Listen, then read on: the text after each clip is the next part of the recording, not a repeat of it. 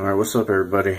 I'm gonna make another video for you today. It's been a couple of weeks since I made one, so I figured it's time for another one. I'm going to be tying this streamer today. I've been calling it the Wiggle Wiggle minnow. It's basically a double articulated Arctic fox streamer.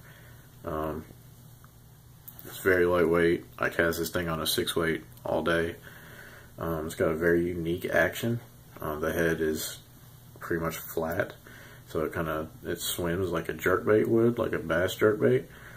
And this material I'm using is pretty special. It's Arctic fox body hair. It kind of acts like marabou, but it's more durable, and I just think it looks a lot better.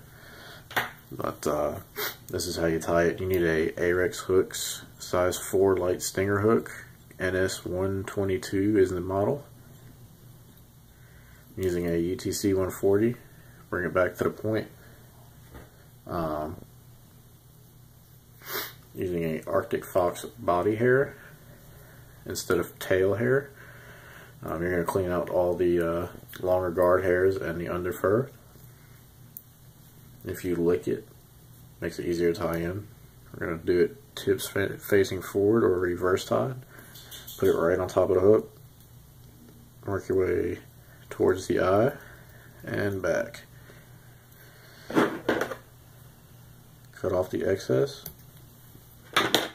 Next, you're going to use ice dub. For this, use the same color ice dub as you're using the top color of Arctic fox. I'm going to do a gray and white one today. I tie these in olive and white, gray and white, and black and purple. Those are pretty much 3 standard streamer colors. They all work very well depending on water clarity, etc. So tie an ice dub midpoint of that clump, half out back, half in front, and fold this half back along with the body hair over it, just like that. Now this stuff does not want to work with you super well, so just be patient with it. Kind of caress it backwards and catch it with your thread, just like that, and catch the hook shank. And now comb through it once or twice. Now, the reason I like to reverse tie it is you're essentially tying it in twice rather than once, and it's not going to pull out on you. Anyway, now continue with more ice dub. Form a dubbing noodle on your thread. This is more or less just to cover up the bare hook shank. You can skip this step if you want. It's not going to be visible until you catch probably 2 or 3 fish, and then it's going to start dispersing itself off of the hook shank, which is not necessarily a bad thing. Just gives it a little bit extra sheen in the water. So just work your way up, leave a little bit of room up front for more fur. Next, grab some more Arctic fox body hair.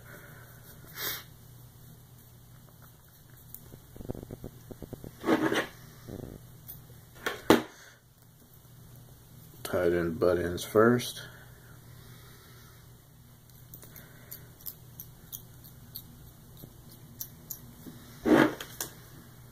And cut off the excess. Next, you're going to want some white Arctic fox fur as the belly of this minnow.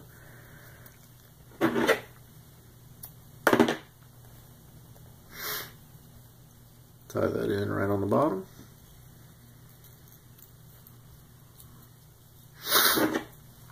Cut the excess off. Again, more ice dub. Right on top, in the middle of the clump.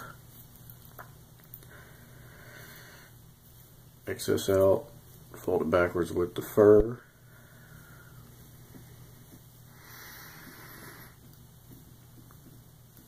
I forgot to mention, this clump of fur needs to meet, the tips of that needs to meet halfway to the back clump. If that just makes any sense at all. These tips are halfway of the tail. It just works with the body taper. Fold the bottom back and catch it. And now the tail is essentially done. Catch the shank and whip finish. Twice. Cut that off. You can brush through it just like this.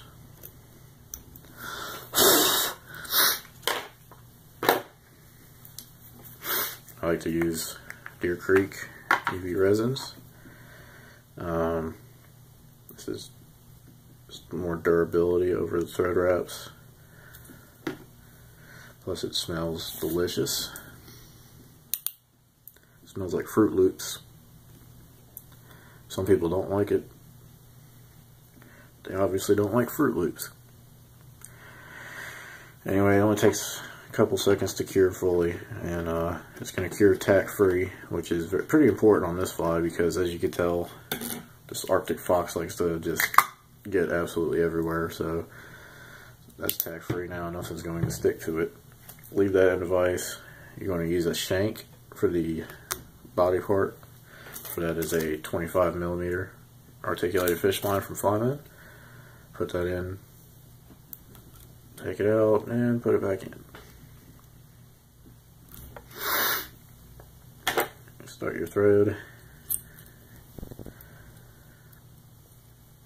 close up the gap. If you own a Regal and you tie with shanks, please let me know how the hell you do it. I love this vise, except when I tie with shanks. It is just so annoying, and I don't know, I need a better option for using this vise with a shank. Anyway, put a little glue on there. It'll help the thread stick. You're going to want to go fairly deep down to close the gap off.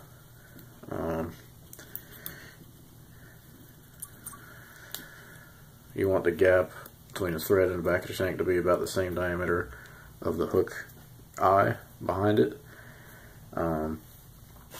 Keeps it from getting super uncontrollable. Next, you're going to need, this is a medium size polar chenille in a pearl color. This is important for the body taper of the fly.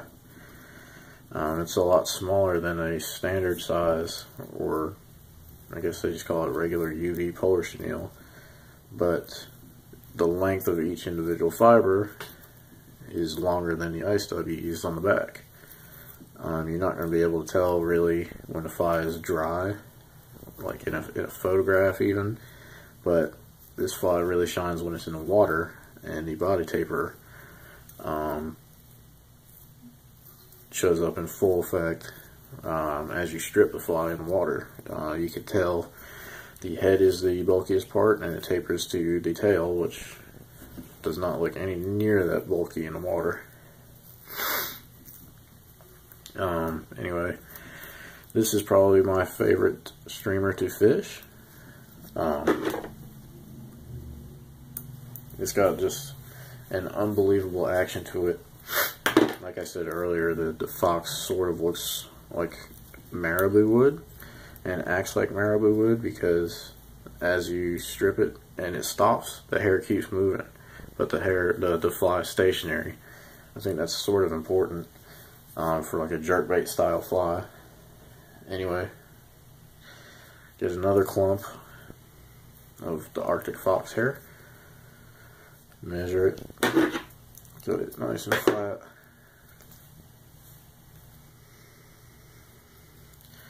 and tips facing forward again.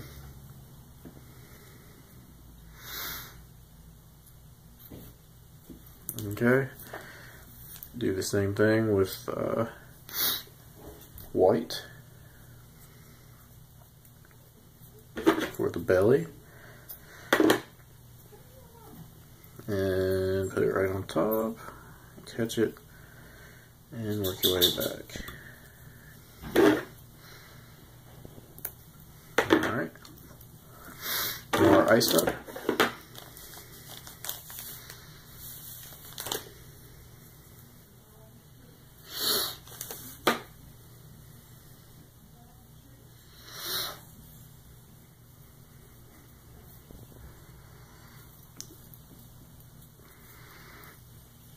Okay, I'll brush this back over itself, and catch it.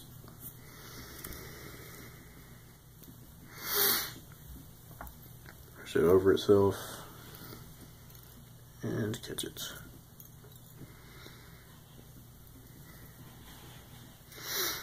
Alright, so that looks pretty good.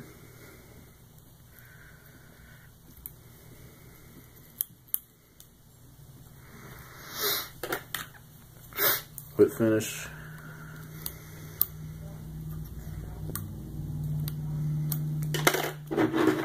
Twice again. Get rid of your thread. More UV resin.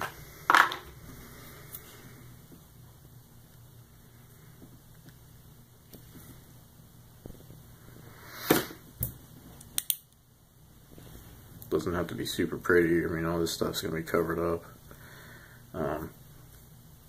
And usually I'd take a little bit more time than I'm doing for the video, but I'm trying to get it over with because my cell phone kind of sucks and doesn't have large storage capabilities as a regular camera would. So, yep. You want better tutorials? Give me money so I could buy a camera. Anyway, now the third part, or the head, is tied on a size 1 Gamakatsu B10S. Start your thread a little bit behind the eye to leave room for a head.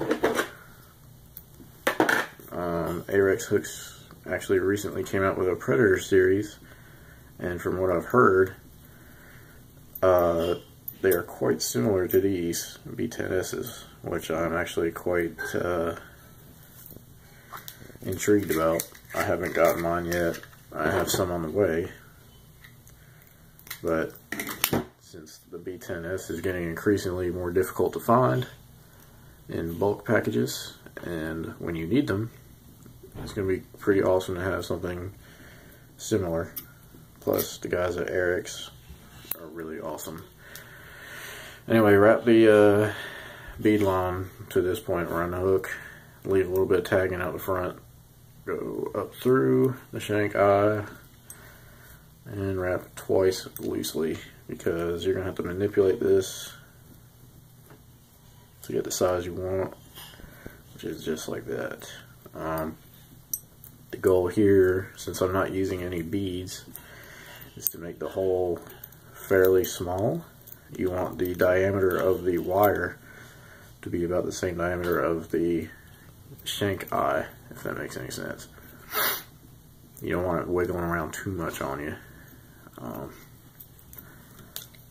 Man, I got Arctic fox fur all in my mouth. Pretty nasty.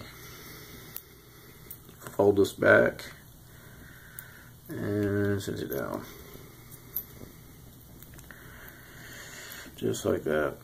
Now, usually I would add a little glass or Pyrex rattle to this too, but I'm just going to skip that step and just tell you how to do it. Pretend my finger is the rattle, and that's the end of it. You want the end of the rattle to be right in line with the end of that bead line that you just created. If it's too far forward, you're going to impede your action. If it's too far backward, you're not going to have any materials here, and it's going to look pretty much like trash. Anyway, now take another clump of Arctic fox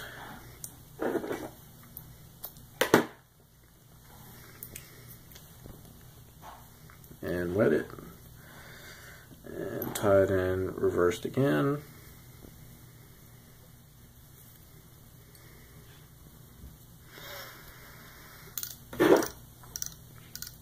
Get rid of the excess. Again with the belly, which is white.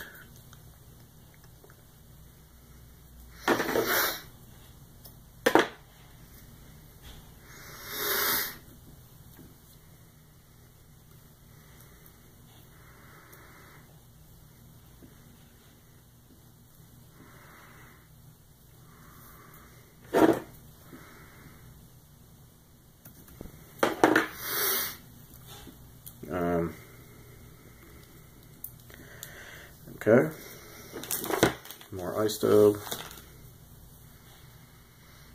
It's important to note that when you're tying and designing and fishing streamers like this, that the most material is on top of the hook shank, just like this.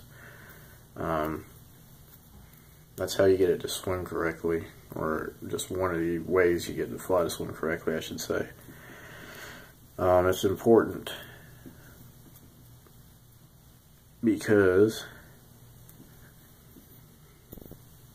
of water displacement. If you have too much on the bottom, the fly is going to want to roll on you. You could have virtually the same amount on the top and bottom because the hook point weighs the entire fly down if it's tied weightless. I prefer the most materials on top of the hook just because it swims upright the majority of the time, I should say. Anyway, now that that's covered, it kind of forms a nice junction between the back of the head and the main body. Kind of bulks it up a little bit, as you can tell. Next, you're going to use a standard size polar chenille. Tie that in. And bring it up there, and bring your thread forward, and now I'll wrap this. Touch and turns.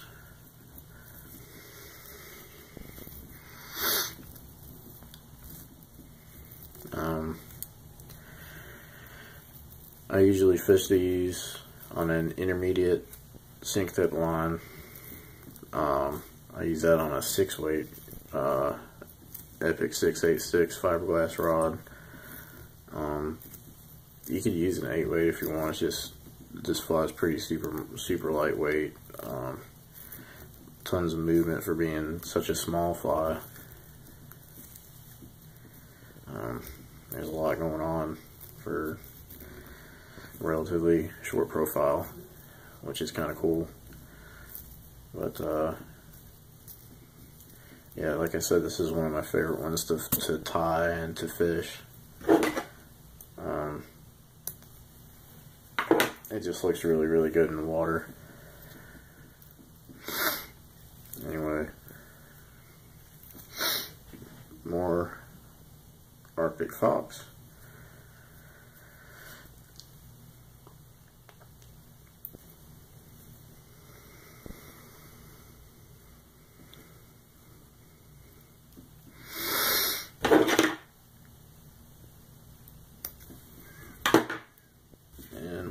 Arctic fox.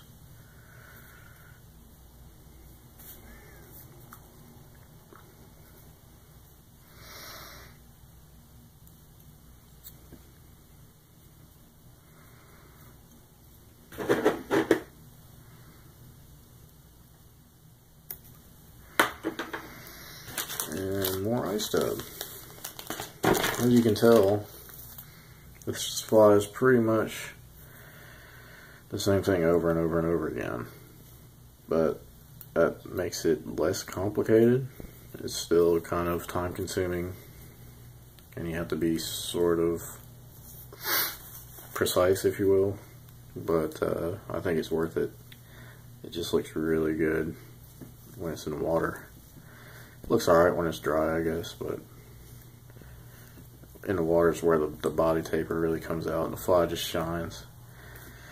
Fold that back and catch it.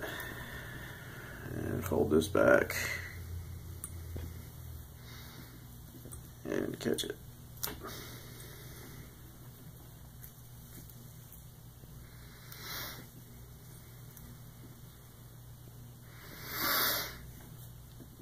Alright.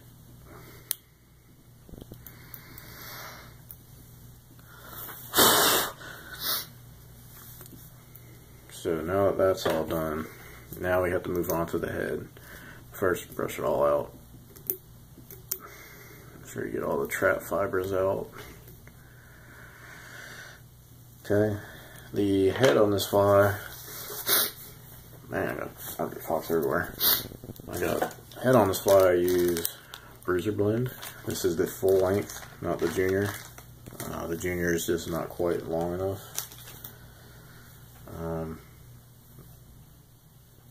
But I'm sure you guys have seen this stuff before. If not, you get it at store.flyfishfood.com. It's kind of in a acrylic type dubbing. Brush it all out and get it nice and smooth. Put about 3/4 of the point of the clump. The trick to this is you don't want to use too much.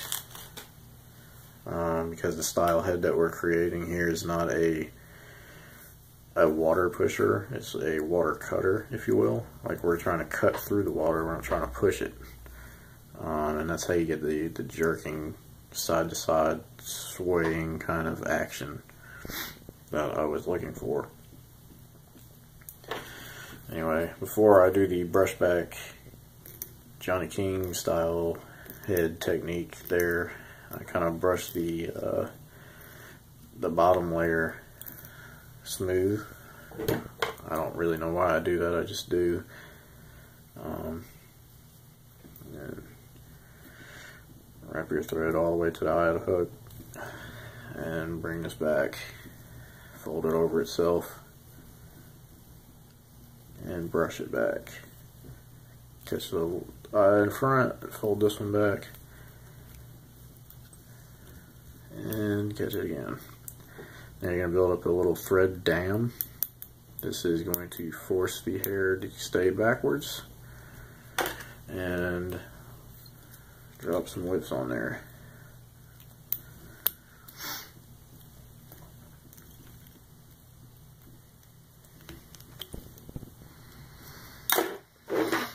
Alright, cut your thread, and now brush this all out until you have no more resistance with your comb, until it's very smooth.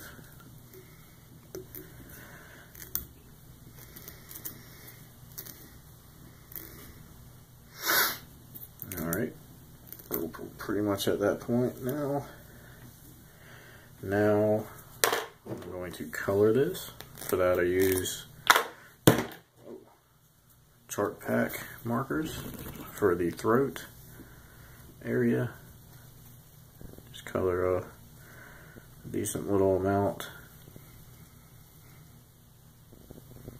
I really like this Bruiser Blend because it takes color very well. I had a little darker orange Sharpie about halfway down where I just marked, just to give a little contrast and like a little bloody gill type area. The top I'm going to make a little tad bit darker up here, so add a little bit of brown and kind of blend it from there. Now, while that marker's still wet, you take your comb and if you brush through it like this, the colors just blend very, very nicely. And that's a pretty positive side of using one of these acrylic style yarns or whatever that Cheech and Curtis use over at Fly Fish Food. It takes color just really well. So that's what you're kind of working with there. Since the head's going to be flat, I like to come in here and just flatten up that that ball of thread that was securing that. Just flatten it down. eyeballs. I don't have, hang on. Let's use these. Alright, I'm using some 8mm Deer Creek eyeballs. This is tear Mender. This is the best stuff I've used to keep these things on here. I put it in a loon applicator bottle. I just kind of saturate the area that you want the eyeball to stay on. Put just a hair on the eyeball itself and press it into place. And hold it for 5 or 6 seconds. That's going to grab very quickly. Okay, now let's do this side. Saturate the area. Grab the eye. Put a little tiny bit on the eye. Just like that. And place it on. Make sure they're nice and even. And hold it to secure it.